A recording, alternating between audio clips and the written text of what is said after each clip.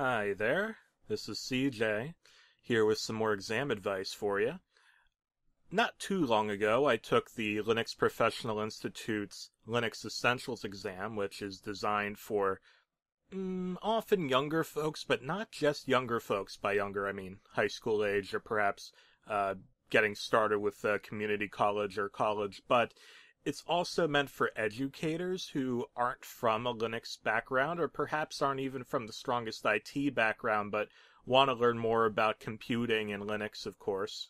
Obviously, it's a Linux exam. And to demonstrate that knowledge to current employers, future employers, that sort of thing. It's not what you might think of as a mandatory exam because a lot of people take the uh, higher level exams from the LPI without taking the Linux Essentials, but I really wanted to take it for a couple reasons. One being because it didn't cost as much as some other exams, so I could take it without having much of a financial setback. And another because I really wanted to be able to show that I had Linux knowledge without having to dedicate as much time to some of the more advanced tests, which, by all means, I'm not a lazy person, but with all the stuff on my plate, I wanted to be able to at least have some evidence that I knew Linux and perhaps to reinforce any material that I may have missed out on at the time.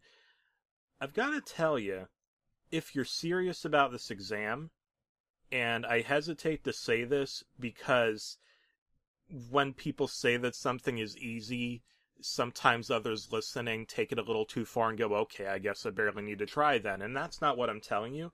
But as far as tech exams go, this really is a very easy exam if you put in an honest effort to study. And what I mean by that is there's a Linux Essentials ebook by the Linux Front folks, and the LPI is totally cool with you using it. It's a free ebook. You can find it. You could just Google for it and you'll find it. And in fact, I'll put a link in the video description to let you know where you can find it. It's an approved study material. In fact, they would probably be thrilled if you use it because it's written by people who know their stuff and are happy to help you. Anyway, I read that book, and that book was extremely useful. In order to pass the exam, you just need a 500 out of 800, and really, if you look at the exam objectives on the lpi.org website for the Linux Essentials exam, and you put in an honest effort, you go down that list, you study what each command means, this isn't like a complicated exam, a higher tier exam where you need to know all sorts of troubleshooting. It isn't quite on that level. It's more learning commands and things like that. I can't be too descriptive about it because I wouldn't want to break any sort of candidate agreement that folks have to agree to in order to take this exam, so I won't do that. But the questions themselves, if you know your Linux, if you, I took a class in Linux a long time ago that I kept thinking back to when I took this exam because so many of the things I learned kept popping into my head when I saw the questions and I thought about things I learned in college years ago, and I knew the right answer because I had studied the stuff before. So again, I want to emphasize 500 out of 800 is a passing score on this exam, so you don't have to bite your fingernails or chew your fingernails off because you got one wrong or don't know the answer to a question. But study that ebook that I mentioned, go down the list of objectives, and it's a 60-minute exam. I finished with time remaining. I felt really good about what I had accomplished.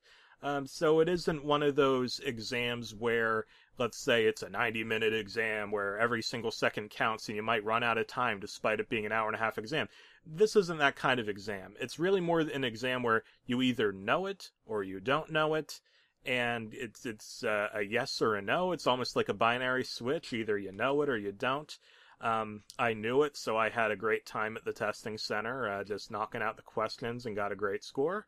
So again, the two big things I want to focus on when I tell you about this: look at that free ebook. Again, it's approved. You don't have to go, oh, is this material? Am I allowed to use this? If you absolutely are. And again, if you study the material in good faith, put in how long it's going to take you depends on you personally. It never hurts to tool around with an actual Linux terminal and to fool around. Well, you want to actually learn. You don't just want to break everything. But if you're using a virtual machine, then I guess you can virtually break things and not worry about it. But so it doesn't hurt to get hands-on experience. But that ebook, for example, is 15 chapters.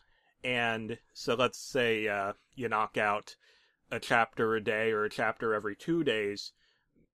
I don't see any reason why a committed person can't do great on this exam. Again, assuming they also go down the objectives list on the LPI.org webpage.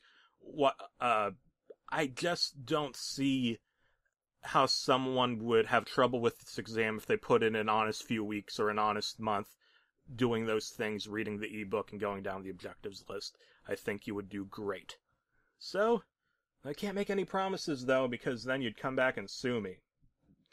I'm a silly person sometimes. Anyway, thanks for listening. If you take this exam, I hope you do great on it. See you later.